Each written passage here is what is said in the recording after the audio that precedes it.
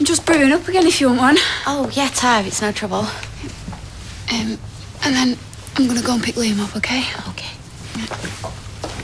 Hey, just came to see if you're OK. Sorry. Stupid thing to say. No, I appreciate it, thanks. Can't believe they've let him go. Innocent till proven guilty, do you know?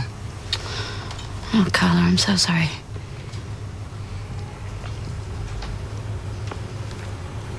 I questioned Peter earlier. Yeah?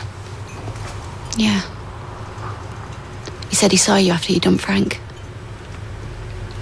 Yeah, he saw Frank coming out of the factory in a mad rage. He popped in and just to see how I was. There's nothing going on between me and Peter. I didn't say there was. You were thinking it. Well, I just think it's a bit strange, Carla. Why he's so concerned about you. Just pop into the factory. Coming round to the flat. Last night my flat was teeming with coppers because I'd just been raped. Not exactly the right time to come round for a quick one, is it?